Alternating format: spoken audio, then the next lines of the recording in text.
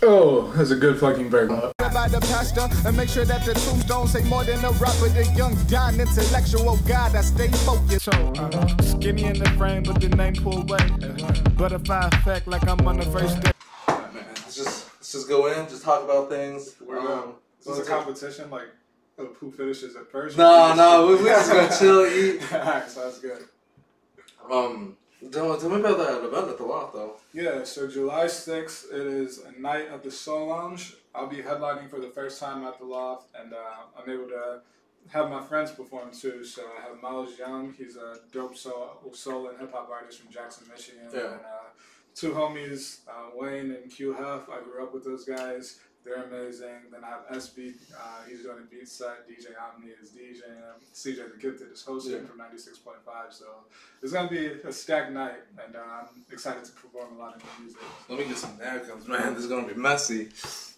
Yo, but Joey's in your band, too. Joey, that dude's in like every band. Joey, yeah, everybody wants him. Joey is literally a part of every band.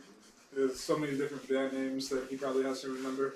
Oh my goodness. Yeah, but he's super talented. Everybody wants him. Dude, Joey's amazing, man. He shreds. All the musicians shred. And they all have that chemistry because they've all been playing together for so long. Damn. They do so many different events together. So it's dope to be able to not have too much work to do.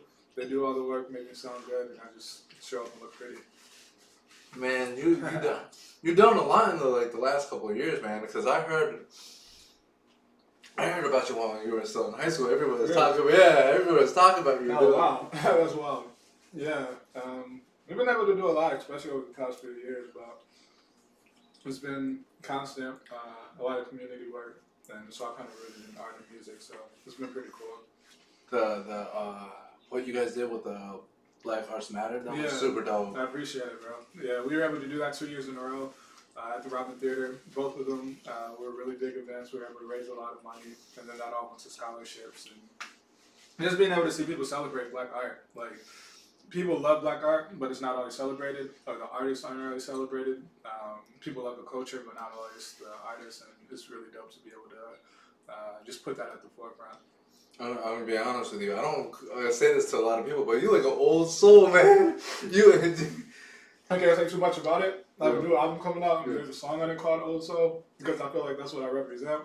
That's the music that I listen to, that's what I value, and I'm glad that you feel that way. Because you're like, I feel like a lot of artists, This is good as hell, bro. Well, thank you. Good shit. I think that, like, a lot of artists in particular, like, they get, like, big-headed kind of real quick, and, like, it's all about them. Like, they're like, be fans of me. Yeah. But, like, the thing I heard about you was, like, you were a very giving person. You, like, to be so young and, like, think about, like, doing community stuff before you really just, like, you could have pocketed all that. Yeah, for sure. Easily. I mean, I think some of it just comes from, like, before I was even doing music in high school, I was running, like, little different organizations and just doing stuff with the youth in the community. So that's always been big for me.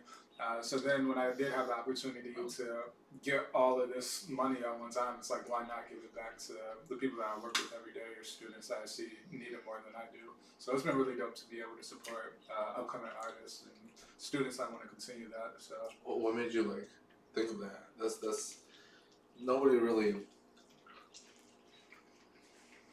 There's so much flavor. What? I'm like, yo, this is gonna be mad embarrassing. I love it.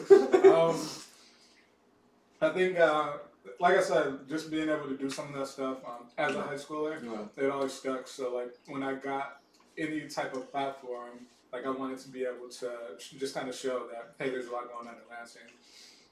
You grew up here? Yeah, born and raised. And I've been able to see so much just being in this area my whole life.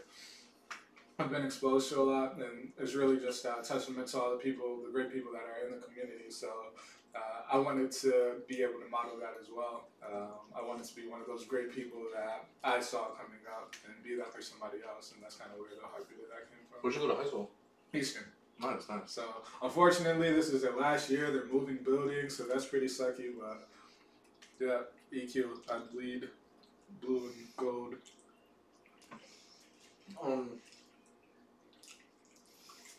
What got you into like hip hop?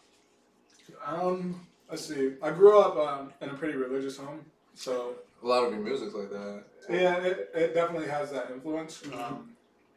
Whether it's the live instrumentation inside of it or some of the references or whatever. Yeah. But like I didn't really grow up listening to too much hip hop. Like a lot of it was just like church music or just old school music or whatever. You play the keyboards, didn't you? Yeah, like I came up playing guitar, keyboard, and drums a little bit. But it wasn't until like high school that I started to like really discover hip hop, and like I kind of started with some of the like older guys, I guess. It's like Tribe Called Quest. So, the Roots was my favorite just because they like incorporated the live instrumentation. I love Common, so like all of that was really dope. And like I could identify with it. Like I heard a lot of stuff that sounded familiar, and that really got me into it. But I've been performing since I was about maybe 5 years old. Like my mom used to write raps for my brother and I, and we would perform them at like talent shows and churches and stuff. And we would call them Austin boys. Oh man, that's your mom wrote your ass. Mom, yeah, I still remember some of them. So that's how it started. I've been doing it ever since. That is so dope, though.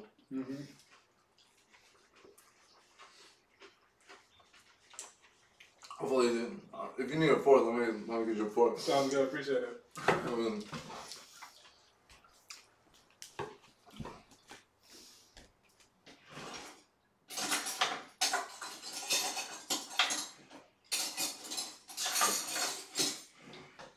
Yeah, sometimes they just don't stick together well. That's good, man.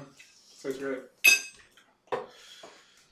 What else you got? You dropped your couple singles. Yeah, I recently dropped 3 singles back in March. The Song About Being Cool, the Sunlight song, and the FaceTime song. I feel like I had to put out like a lot of content recently, but I've been working on a lot. I feel like I've just kind of been in my bag, so to say. So I wanted to put out some music that represents that. And I just really like the songs a lot. And they mean a lot to me. So I was happy to put those out. And then I have some more coming out as well this month, and just leading up to the concert. So I have a lot of stuff in the bag, I guess. Oh, I like the Michael Jackson thing. Michael Jackson playlist. Yeah, I love that. It was so catchy. That's an old one. Yeah, that's off of my Lifted album. I dropped that in like 2017, and yeah, that was my first like real experience recording. And it's cool that people still like hit me up. People like share that song, tag me on Instagram, and just songs from that album. And for me, it's like just that older stuff. Sometimes it's like you feel the improvement, you hear the improvement as an artist. So sometimes you don't like really going back and listening to it. But the fact that it still means something to other people, that lets you know that it's still good. So you and Taylor make a dope duo. I appreciate it. We had those 2 tracks together on that project actually, and we were able to perform together a few times too. So it's definitely good energy, and she's super dope, and what she does as well. So like.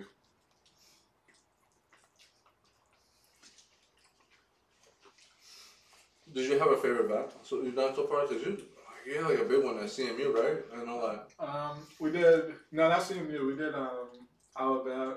Yeah. Alabama was a lot of fun. So actually, my manager, he put that whole event together. He's a student that just graduated at Alabama, and he coordinated that entire event. So it was super dope to be a part of that. Some really great artists on the bill too that I became fans of. So like Michigander was on it. I love Michigander.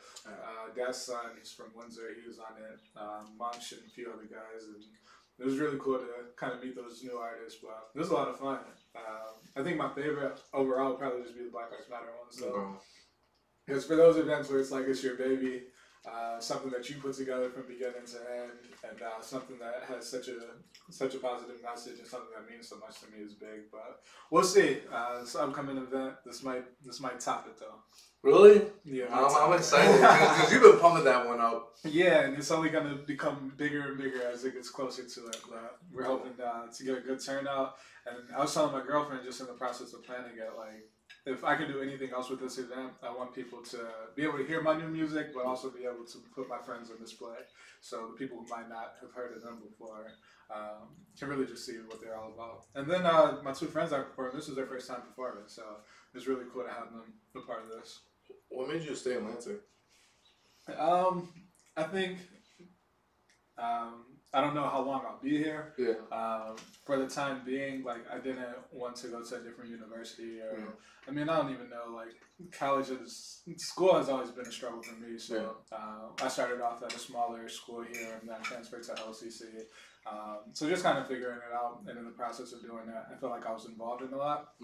Between the organization that I was running, and then just all the other stuff that I was doing, so it kind of made sense to stay here. And then just like it was really cool to get involved with more stuff, like the AOTA stuff, and just meeting all the different people here. So I think that's what kind of kept me here thus far. Oh man, that's like that entire group is so super dope. Like, what do you how do you get people involved in the community? How do I get people involved? Yeah, I think I try to just kind of create that platform for people. People who might still be trying to figure it out. We're all just trying to figure it out. I think the biggest thing though is like as you're figuring it out, like not being greedy with it. I think a lot of people can. It's easy, like you said, like even about pocketing money or whatever. It's easy to be greedy, but I think as we're figuring stuff out and just creating like opportunities and spaces for people that are around us, it helps everybody to grow. So I think just always thinking about other people, always referring other people, whether that's putting on an event. Me and my homies, like if I can't do an event, I'm always referring one of my friends and vice versa. So, and that's just a community that like I want to build. It's something where we're all supportive of one another. Yeah, well, you've been with your girl for like 4 years? Yeah, 4 years as of last month, but we've known each other since we were little kids. That's amazing. Really long time. So actually my cousin used to be her babysitter. So she would come over for like Christmas and stuff. We were just actually talking about it before we came over here. We were in like friend zone for like 7 years. It's crazy. It was like it's nice seeing you guys together, man. Like it might sound weird, but like sometimes, man, I feel like a lot of like minorities don't date within their own race group. Oh, yeah, for sure. And this is just like like being like seeing interracial couples is cool, but like I feel like I don't even see people dating within their own race anymore. Yeah, I mean, and that happens a lot. I mean, for me, she's my black queen, you know what I'm saying? Oh, I love that. I love that. And I mean, even before we were dating, that was the case. So that's not gonna change. Cause like I know like in my community, I don't think I've seen it like, ever. That's not. No, man. I don't like put out my like stuff out there like that, but like I think I've been with like one Asian girl, like that was like last summer, and that was like a very short stint. Really? It was like out in Chicago, but like. Why do you think it is that way? Asian girls around here don't just like they just diss us all the time. They diss you. I'm like, you know, like it's I mean, I find them super attractive, but it's like I don't like ever see them. I like to date. I want to like have them all. You know what I mean? Yeah. I don't have like a situation like where you knew from a kid, like a young age, like yo, this like, the bomb. Well, yeah, I definitely feel that. It's when you get a dish too, man. Sometimes it makes you want to try some different things. Because sometimes sometimes it make me mad, yo. Sometimes it make me mad. You're like. Because like I'll see like a fine Asian girl, and she's with like a busted white guy. Oh, yeah, like, bro, come on now. That's the best you can do. people hate to admit it. Like if you see like a fine black girl and she's like, you're like what a busted white guy, you'd be like, come on. You would feel some type of way. Yeah. You're like it makes me so mad. Who hurt you?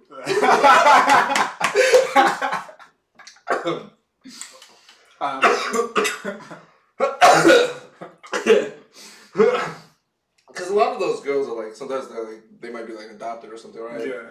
So they're like sometimes they don't even like know really about their culture, so it's not like it's just like a dynamic I've been really trying to like deal with because like even at my events, right? Yeah. Like it's just pretty much. White people supporting which is weird because I want to like I want to reach out to different communities, right? Yeah, for sure. And that was like the hardest part because we were like I was like I wanted to do like one about diversity in general, Because I looked at my co-host one day, I was like, yo, our list of people look very white. Mm-hmm. And I was like, we have an issue. Yeah. I'm glad that you see that. I think a lot of it, I think there's a lot of things that play into it. One thing that I've noticed just growing up in Lansing, it seems like a lot of times when cool events are going on, people of color typically don't know about them. Yeah. People within just certain areas, I guess. Sometimes I feel like events or promotion only travel so far. But I think that a lot of it comes down to just a conscious effort of like going to those people instead of expecting them to come to you. Because, I mean, if I hear about an event that doesn't sound like something I would normally do, I might be hesitant to go just because I don't know if I feel safe or whatever the case may be. So just going to that, making that conscious effort to do that makes, I guess, it more inclusive. So that's one thing that I've been trying to do, just even with curating my events, because I've been in front of people and looked out and see white people while I'm talking about black shit. And it's like, I need to do something different so that it's more inclusive or it's more just diverse, I guess, at the end of the day. Like that's the thing that I've always been like really like jealous of, like the black community. They're very supportive of each other. Here and there, it depends on what it is. I feel like there's pockets of it. I think it's just like in each community, there's just that learning, I guess, of how to be supportive. My community don't come out for me. I think it's consistency too. Like the more stuff that you're doing, the more events that you're putting on, the more that you'll see that. And that's one thing that I learned, because like when it first started, it wasn't like that. Yeah. But when they see that this is something consistent, and then they go there and experience, it's like, oh, this is pretty cool. And then something that, but it's that work. It's that consistency that goes into it. Because the Black Arts Matter event, that's a beautiful thing. Yeah, it was a lot of fun. Like, I see it, like, the pictures are wonderful, like, I'm like, damn, because I would love to do something like that for my community, but, like, my community is more like, math, yo, maybe if I put a math bull on. Yeah, well,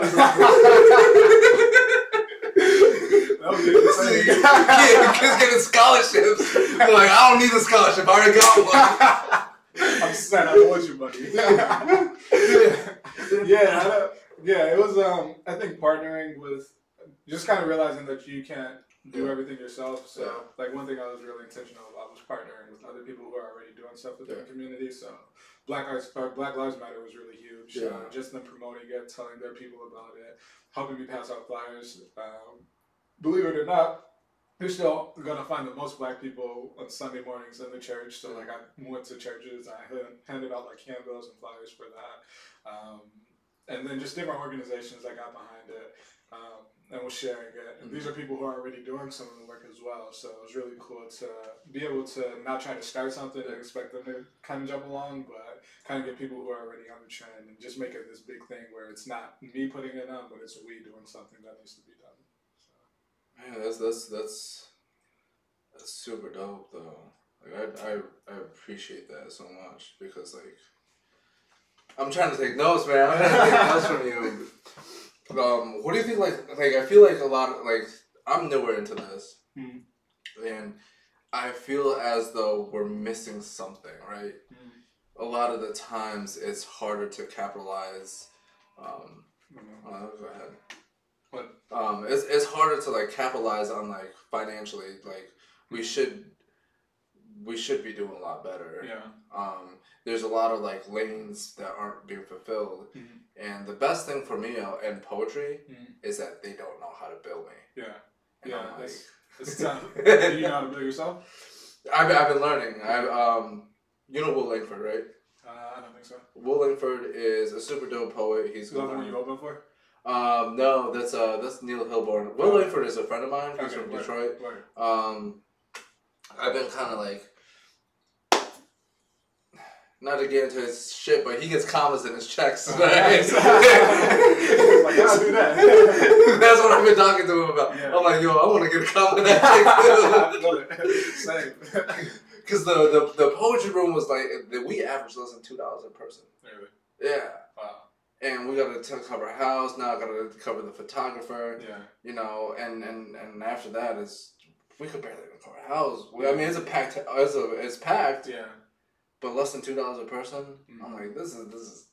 So, and that's just based off of donations. That's based off of donations, and like, I mean, even like my events. I don't know, man. Like, I do well with other events, so it's there. Yeah, I think for me, like, cause we didn't get a bunch of money like from our donations when I was doing Real Time Sessions. Yeah. There'd be a lot of people there, like for some of the events. Yeah. But since it was a free event, we couldn't really bank it all in donations because a lot of these people are coming here, you know, just to enjoy this free event. So like a lot of times they won't give donations, or if they do, it's something small. But just knowing that there are other people with money out there, and then that's kind of like what I relied on. So like I know that the schools have money. Yeah. So instead of relying on this free event to hopefully break even, we started running assemblies at schools who had these budgets, who wanted to get us involved, and then we started doing these really fun things that they were willing to pay for.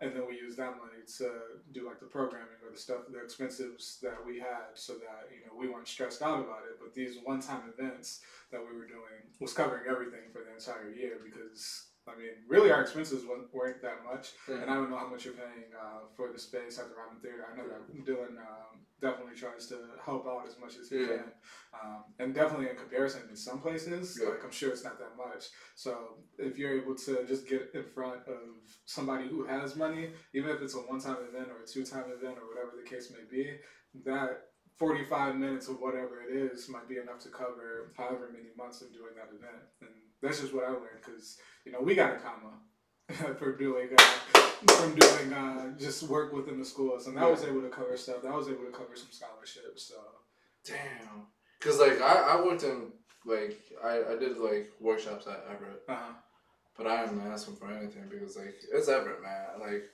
if it's like Ole Miss, I want that comma. Yeah, for sure. But I think some of it too is just realizing that they have money in their budgets that they have to use anyways. Yeah. So they have to bring people in from the community to do certain stuff. They have grants and just different money setting aside for those different things. So you just have to tap into that and be like, well, while you're looking for all these other people to give these thousands of dollars to or whatever, here I am in the community doing the same thing that so-and-so might be doing that's coming from a different city or whatever. So I think it's just tapping in, presenting yourself, and then you have the track record. I mean, you've been doing it. You have hella sold out events, and like it's already there. So it's the way that you present it and then get in front of them. Damn, because like that's crazy. Because you could have kept that. I think back to it when it's the first of the month. Was struggling. Give me that scholarship back. Oh man, that's crazy. Yeah, that's crazy though. Like, cause like I honestly think that like the thing about the open mic is that I think that like people want to feel like I wanted to create like more like a variety feel kind of like feel to it, and people get involved, but like. I don't think people are really opening, like, there's a lot of space. There's a lot of space. It's the Wild West right now. At least, especially in my field, right? We pretty much do anything. Yeah, I was talking to, what's his name? I think Brian, who does poetry at the Poetry Room. He's doing that event at the Loft. But he was saying the same thing, that, like, when he goes to the Loft and asks, can we do this poetry event, they're like, I don't know anything about poetry or how we would do that. So, like, because nobody's really done it before, you guys have the freedom to do it however you guys want to, which is super cool. Well, what do you feel like in the hip-hop space? I guess you wouldn't know, like, what is it like in the hip-hop space? Like, it's like, because, like, I always, like, you're friends with everybody. Try to be.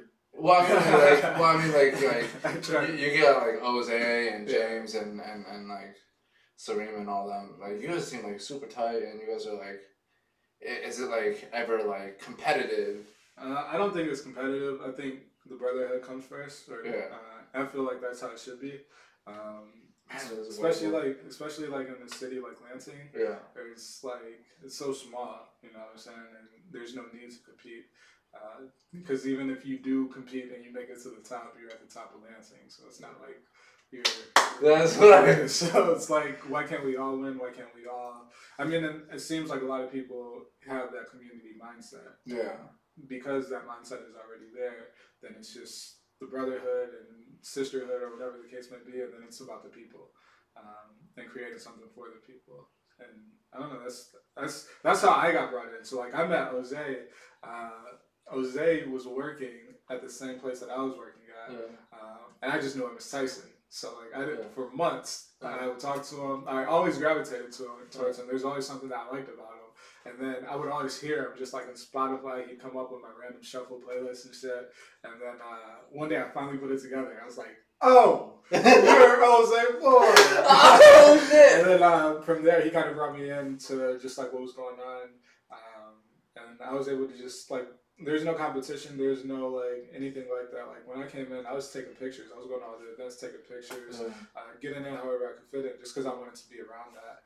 I felt like that was what I always, wanted to be around. And since it was there, it's like, this is cool. Let me be around this. Let me learn as much as I can.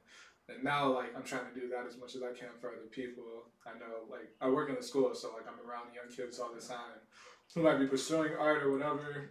Just giving them platforms, giving them opportunities. I have one student I'm going to call up to do a little freestyle with my band at my concert at the Loft coming up.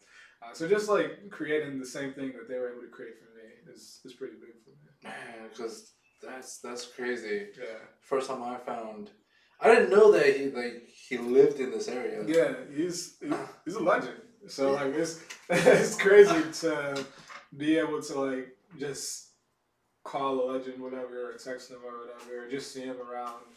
And, it'd be good energy, like, and that's the big part too. Because like a lot of people you meet, they're not, really what they show that they are on social media or show what they are in the public eye or whatever. Like you sit down and talk to them and you learn things about them. It's like, whoa, that's ugly.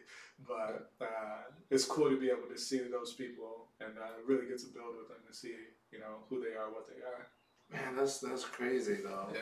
Cause like when I found him, it was like overseas tracks. Like he does all these tracks in Japan. Was he still Othello?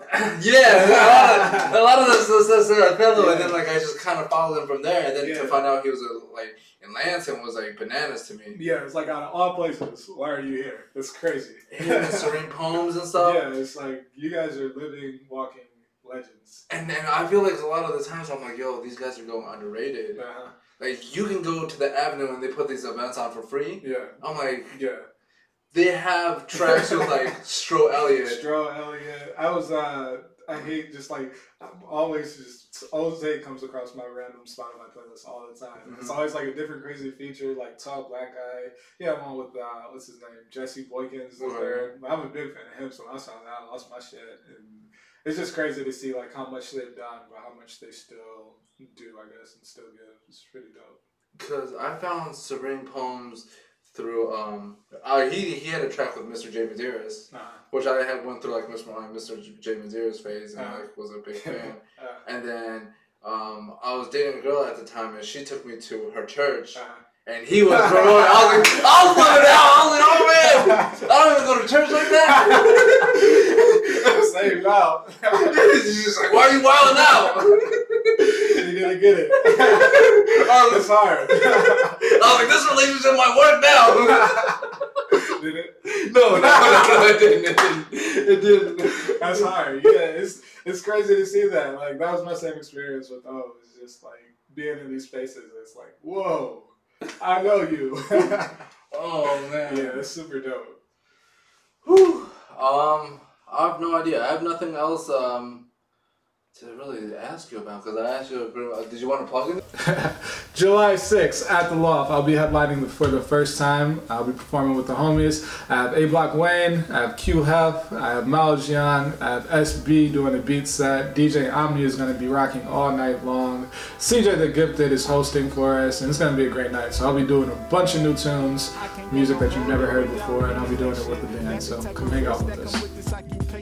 You know how it is when you know that you the shit, just waiting for your moment, like proper preparation got me ready.